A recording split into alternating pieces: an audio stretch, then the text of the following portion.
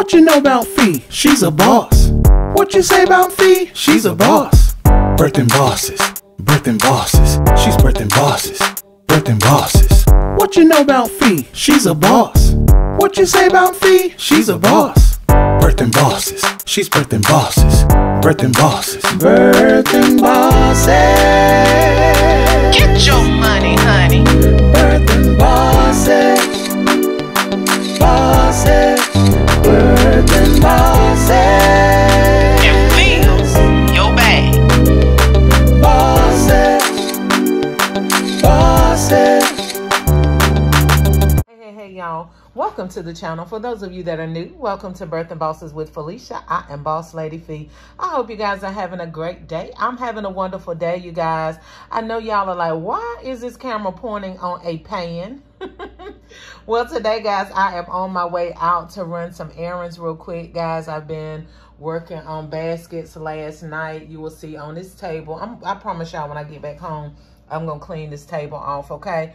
But these are some baskets that I was working on last night, and I got those completed. I just got to get them priced and get them out to the trailer. This is a Spider-Man basket, guys, that I was working on, and it is completed. But that's not what I'm doing today, and that's not what I'm up here to show y'all. I'm just showing y'all all this stuff on my table. But anyway, so today I'm on my way out to ship. I actually sold another basket. Yay! Sold another basket I sold this one on Etsy. I sold one the other day on eBay. This one was sold on Etsy.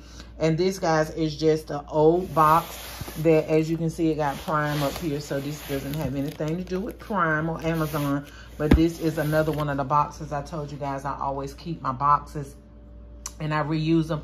This was the perfect size box for this basket. And when I tell you it is snug, baby, it don't have no room for an ant, snail, nothing. Okay, nothing get in this box, baby. It is so tight and secure. But here I actually sold this pan on eBay, guys. And if y'all recall, these are the pans that we got from Family Dollar for, I think I paid like $2 for this pan. Anyway, I sold it on eBay for, I think it was like $18.99 or something like that I sold it for. And then the person paid $12 shipping, which eBay is not going to charge me $12 for shipping. The shipping for this is probably going to be about $7 or $8. So I'll be making some money off of the shipping as well. So altogether, I'm getting about by the time eBay take their little change, I'll be making about a $17 profit off of, $18 profit off of this pan, y'all, that I paid $2 for, honey. So I'm getting ready to show you guys, not right now because I have to go out and buy some more tape because I'm out of the large tape that I use for shipping. But I could not find a box that would make this be a perfect fit. So I found this little display box back there in my box stockpile. And I'm going to show you guys how I'm going to take these these lids out, and we're going to make it a flat box, and then I'm going to make a top to go on top of it. I told y'all, honey, listen, it only takes a few minutes. I know some people be like, I'd just rather go out and buy a box. Well, honey, if you rather go buy a box, then you have at it, okay? Be my guest and buy me a few and ship them to me while you're at it. I'm not buying any boxes. Yes, the USPS boxes are free, but this is not priority shipping, okay? So the only way you can use those USPS boxes are through priority shipping, unless you're gonna wrap it up and hide that it's a USPS priority box. I'm not going through all of that. I'm gonna do what I'm doing, and my suggestion to you is do what works best for you. But I'm gonna make this box fit, guys. It's only gonna take me probably a good 5 minutes to cut these lids out with my razor, lay this flat, and then just lay a piece of cardboard on top and wrap it up. But this is what it looks like behind the scenes for me with shipping, guys. So while I'm at the library, I had supposed to have got me a printer, but I have not. I have a printer, but I don't know if it just needs ink or what it needs. But anyway, while I'm at the library, I'm going to go ahead and print out the label for this as well, even though I don't have it ready to be shipped. I will have it ready by tomorrow, this evening or tomorrow. I just sold it yesterday, so I have like 2 or 3 days to ship it. But this Easter basket actually was supposed to be shipped yesterday. So I need to go on Etsy and change my processing time, because apparently, honey, I only got that set to 1 day, because it's showing this morning that I am 1 day overdue. So I want to go ahead and get that out today so that my customer can get that before Easter. But this, I have a couple of days to work with. So if I go ahead and print the label, I already have it. I won't have to go back to the library. So anyway, guys, y'all stay tuned. Y'all, so we on our way to the library to print off the labels for our package, right? So I wanted to say this. So this is kind of like a 2-part video. I'm showing you a little bit of shipping, and also wanted to talk to you guys about this because it came up in my comments a couple of times last night. And so I wanted to address it, and it actually came up in my comments last month during Valentine's Day, and I was asked to address it, but it had kind of slipped my mind. And then I thought about it a few days ago, and then it came back up in the comments yesterday. So I was like, let me go ahead and address this. So a lot of you are new out on the street selling. And then some of you are maybe not new, but this maybe is only like your 2nd or 3rd season selling. So you're still not all that comfortable with it. Talking about payments. Okay, so first of all, the first issue that was brought up was that someone had received counterfeit bills, okay? That has never happened to me. And believe it or not, I've been selling for 25 years, right at 25 years. I kind of lose the count, but it's right up in there. But I've never been got like that I can remember. Now, Valentine's Day, someone attempted to get my mom, but because my mom has been dealing with thousands and thousands of dollars at the time for basically her whole life, she knew the feel of the money and the look of the money wasn't right.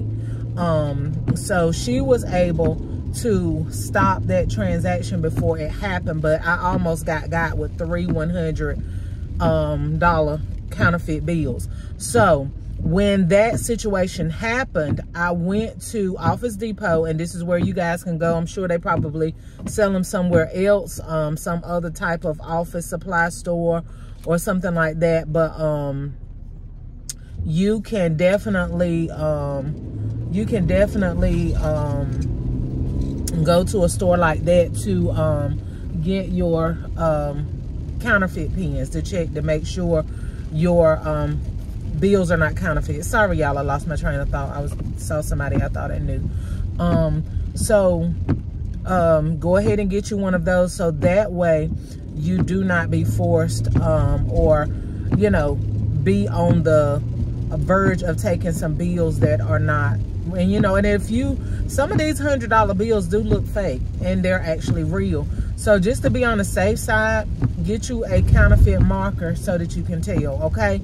The other thing that came up was about Cash App, that some people had received Cash App payments, and the Cash App payments got reversed. Like, they got the product, paid you their Cash App, and then reversed the payment so that you were then left without money. I don't know a whole lot about that per se with Cash App, because that has never happened to me. With all the years of doing Cash Apps and all the years of selling, I've never had that happen to me. But the individual said that one of the other basket makers had that to happen. You know, I don't know who it was or how it happened, because I didn't see the details or see the details on the video. I just read the comment from one of my subscribers. I've never had that to happen with PayPal or Cash App, and the individual was saying that someone had that to happen with both.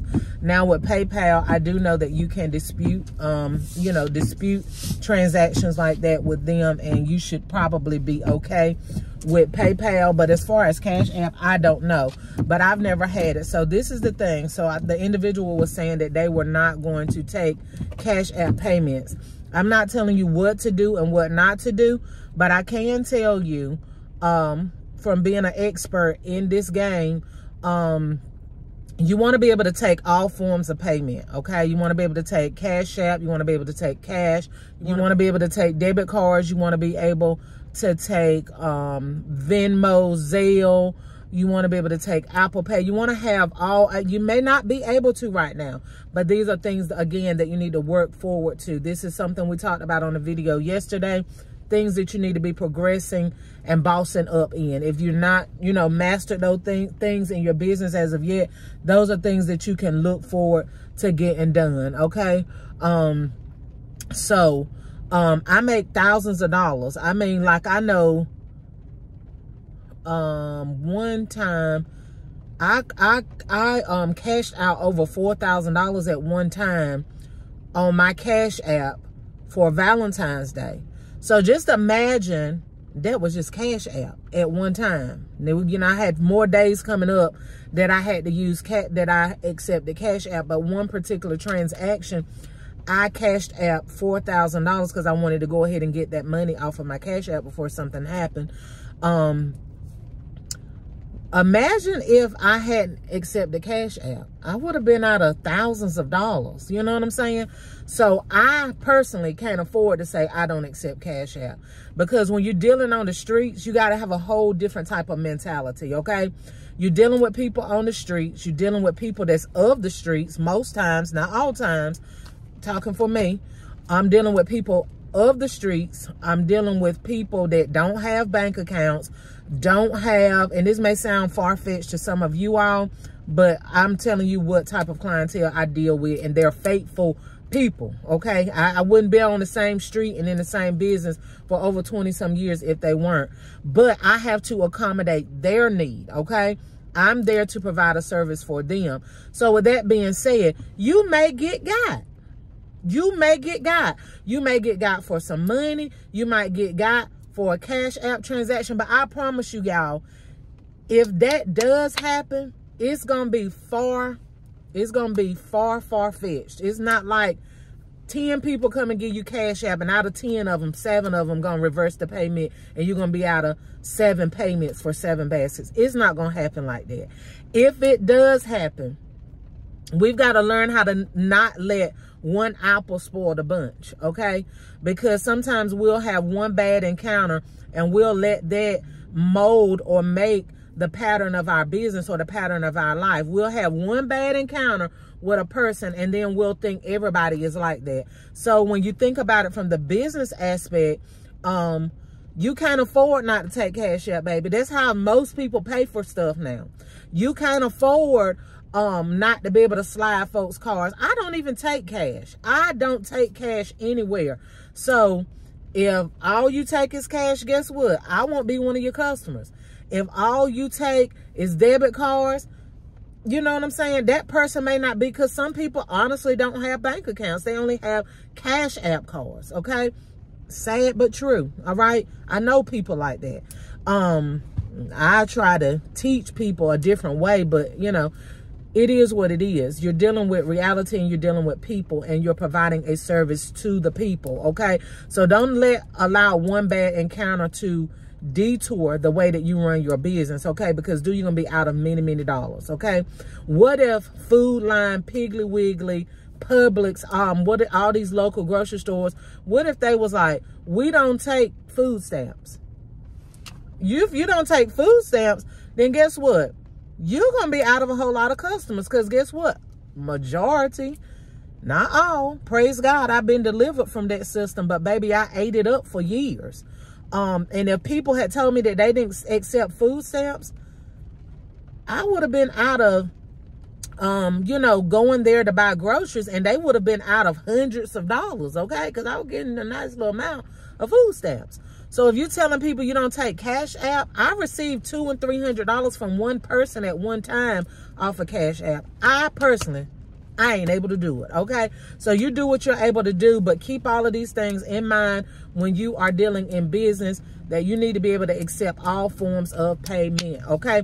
I love you guys. I'm going to get on off because this video got a little bit long. Hopefully you guys stayed to the end, because the ending is where the meat was, okay? Maybe you're not concerned about shipping. You don't ship, But hopefully you stayed to the end. If you stayed to the end, I want you to put in the comments, the end. I love you guys so much. Make sure you like, share, comment, and subscribe.